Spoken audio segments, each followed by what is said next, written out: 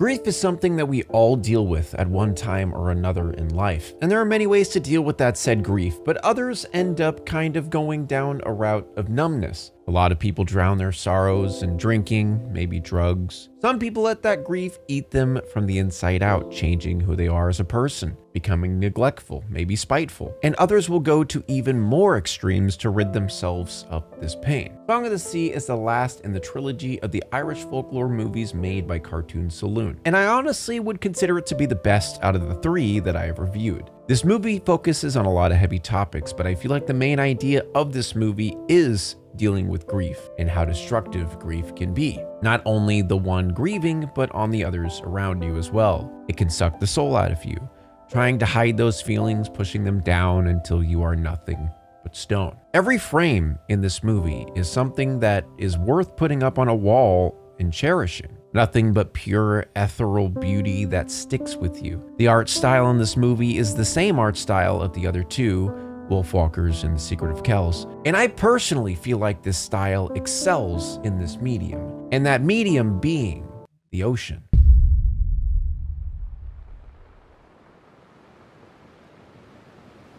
The ocean is kind of terrifying, but at the same time, they hold a lot of great things like seals, beautiful reefs, and oil.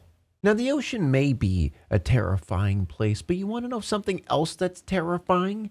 Getting your identity stolen. And with the internet today, it does feel completely impossible to avoid something like that happening. And I know by firsthand experience, I don't really know why or how, but all of a sudden I started getting loads and loads of spam calls. We're talking 5 to 6 spam calls, maybe even more every single day. And that's why I have started using Aura, which is today's sponsor. Aura actually shows me which data brokers are selling my information and automatically submits opt-out requests for me. Cleaning up my information not only helps reduce the amount of spam I get, but it also protects me from hackers who could use this information to help them access things such as my social media accounts, my bank accounts, other sensitive information. AT&T actually revealed that 72 million customer records, both existing and former customers, were released to the dark web, and they recommended to those affected to just use strong passwords, monitor account activity, and consider credit freezes or fraud alerts from credit bureaus. But the thing is,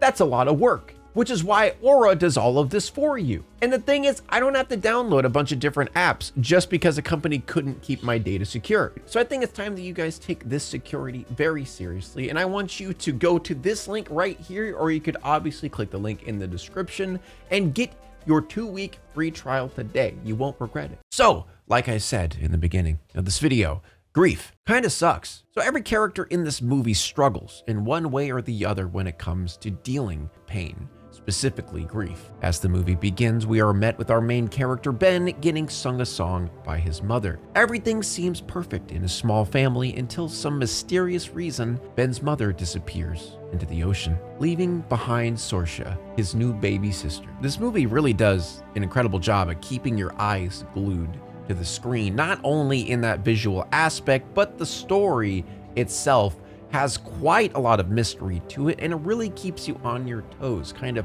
wondering what's around that next corner. And when you get around that next corner, it leaves you with even more intrigue. Well, you see, Ben, he doesn't really like Sorsha. Honestly, it's pretty obvious he has quite a disdain for her, and the reason why kind of makes sense, and it is seen time and time again throughout life. I'm sure a lot of you have dealt with similar situations. You see, Ben's father, ever since his mother left them, has become kind of a distant, neglectful father, not caring for Ben and focusing all of his attention on Sorsha. Grief is destroying the entire family. More specifically, Connor. He drowns his sorrow of his lost wife by drinking and protecting Sorsha, as she is the last piece that was left by his wife. So in turn, he holds on to her with much more love than he ever will with Ben. And that leaves Ben feeling quite betrayed. And he starts to see his sister as only a nuisance to him. Connor becomes so distracted by his own grief,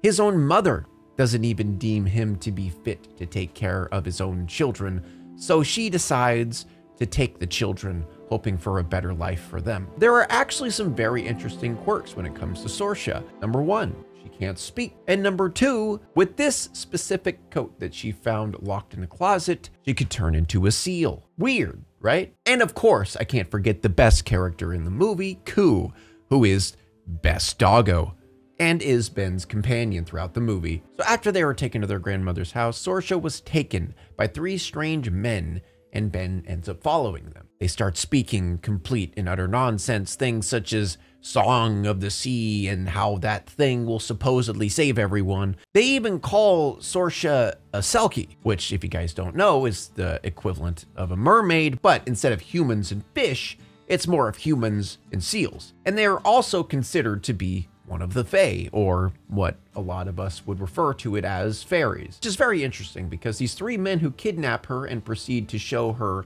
their new mixtape actually consider themselves fairies. And as they start saying all these random things that we don't really understand, they start getting attacked by owls. The 3 men do what they can to protect her, but in a disturbing turn of events, they get turned into stone, almost as if their life was sucked out of them and put into a jar by these owls. But before they were completely turned into stone, we did hear them say that Sorsha's song is the only thing that can save her and everyone else. So throughout the movie, we follow Ben as he does what he can to protect Sorsha. And Sorsha is constantly following these little balls of light, which we assume to be the souls of these fairies. I feel like Ben has actually been set up to be the sort of guide for Sorsha, as everything that they have been seeing are actual stories that his mother has told him when he was young every night. Sorsha never met her mother, so obviously she's never heard of any of these stories. But the thing that gets them through all of these difficult situations actually is the stories that was told to Ben as a child. It's almost as if his mother was doing these things on purpose, expecting something like this specifically happening. So throughout their journey, Ben and Sorsha start getting close, especially after Ben starts realizing what really happened and why specifically his mother left. Whenever the mystery starts to unravel over and over, and they start finding more and more clues, he realizes how unfair it is of him to treat her the way that he did treat her and blame her for the sole reason that his mother left, and also the reason why his father kind of treats him like crap. It's kind of great how their relationship, starts to get a little bit closer and closer. Oh, and she's gone.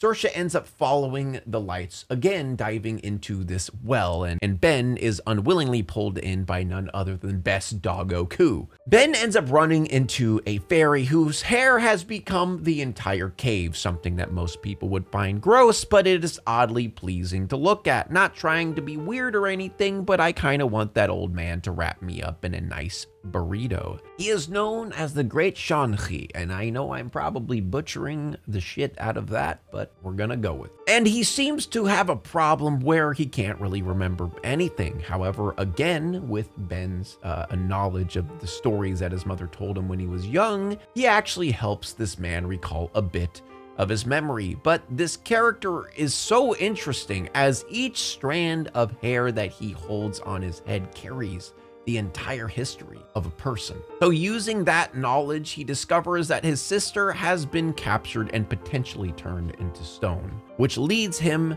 to Maka, a character that has been foreshadowed throughout the movie. Maka has been labeled as a very fearful character. See, Maka in Celtic mythology is the goddess of war and death. In this movie, she is displayed as an old woman owl hybrid. I love how they displayed the eyes of Maka. There are some genuinely creepy moments that come about when Maka turns her head or her eyes kind of creepily blink. But we learn that Maka is responsible for all of the things that have been happening, all of the fairies getting turned to stone. As Ben walks up to her home, we actually see a path that leads up to Maka made of stone. And we start to realize that all of these stones are actually fairies. And on the way up to the house, all of these stones start chanting to beware of the owl. Maka is seen to be almost a defenseless old woman. She explains her reasoning for turning everyone into stone. And honestly, this character in this scene is probably one of my favorites in the movie. As Maka reasons with Ben, she tells him what she is taking from everyone, and that thing that she's taking from everyone is pain, or in a more general sense, just emotions. She believes she is helping everyone by taking away their suffering, their pain, their emotions. Because she believes without emotion, you won't suffer. She even almost convinces Ben to take away his pain himself, as the pain of being neglected by his father, the pain of losing his mother. We even notice that she herself has actually been partially turned to stone, as she even takes away some of her emotions as well. Ben ends up hearing his dog coo upstairs and sprints to a room full of jars.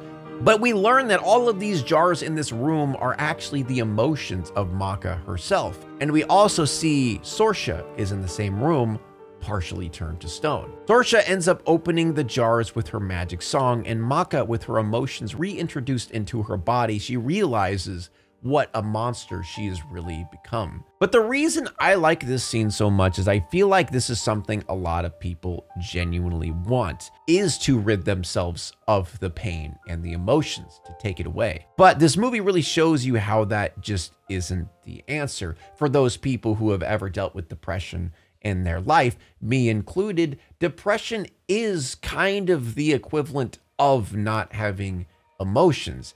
You just don't feel. You don't necessarily feel a lot of pain, but you just feel almost numb, like nothing matters.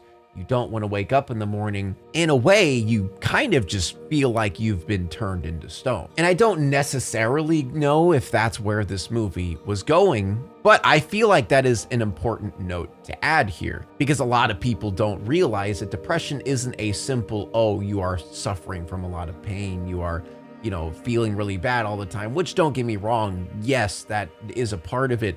But I feel like a lot of times it has to do with the idea of no emotions whatsoever. That's why people who are depressed, they don't want to get out of bed.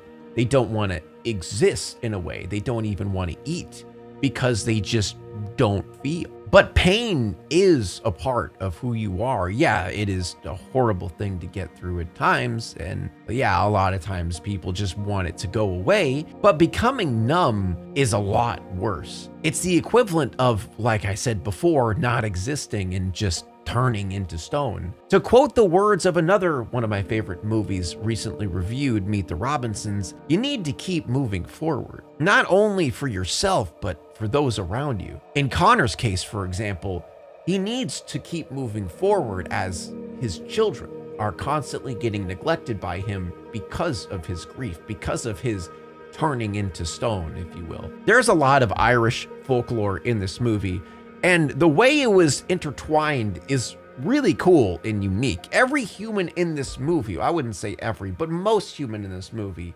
besides Ben, I should say, has been paralleled to an Irish folklore character. Connor, the father, for example, the man who lost everything, sits on his lonely island and every day he weeps, so much so that it destroys everything around him. His relationship with his children, his life, his mother, everything around him just becomes a disaster. And the parallel to him is the son of the sea, Mac Lear, which in this movie is a great giant and king of the otherworld. After something horrible happened to him, he wept a sea of tears that threatened to flood the world itself. It wasn't until he was stopped by none other than Maka. And Maka is actually the mother of Mac Lear. And hearing the reasoning behind why she started doing all of this makes so much more sense. She started to do this because she saw her son weeping and she couldn't handle it. She couldn't bear see the pain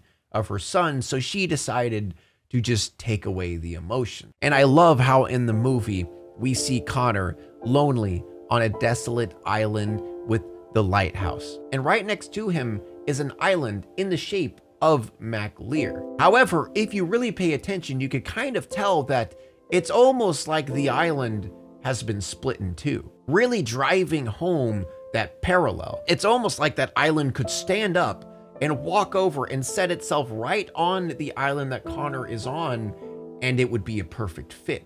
And of course, Maka is actually paralleled to Connor's mom. Connor's mom does kind of seem like a rude old lady, but she really does care, and she can't really keep seeing her son like this. So in her head, she believes taking away the pain, taking away the emotions, which in turn would be considered taking away his children. Because she believes that if he's alone, maybe he could figure something out. Or she also could believe that maybe taking away his children would help him stop thinking about his wife. Similar to how Maka felt with MacLear. And then we have another one, which is kind of just like a little parallel. It wasn't too big of one, but the parallel of the ferry driver and the great Shanghai, which I believe to just be that concept of seeing other people's lives unfold before him. As the ferry driver literally just carries people to and from different locations, I'm sure he's heard multiple stories of people's lives. So I feel like that was a little bit of a parallel as well. And the only reason I'm saying that is the looks of the characters are very similar. Now, I know a lot of you are wondering what happens at the end of this movie.